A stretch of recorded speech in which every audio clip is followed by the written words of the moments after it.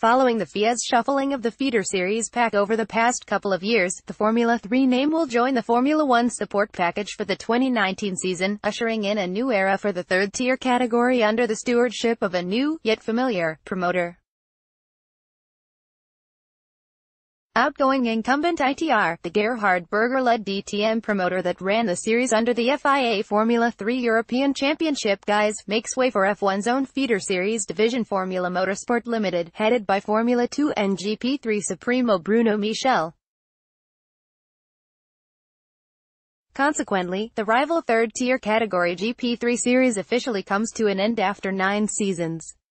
With F3 on the F1 bill along with F2, this creates a clear ladder to the pinnacle of international single-seater racing, much like MotoGP and its associated Moto2 and Moto3 acts.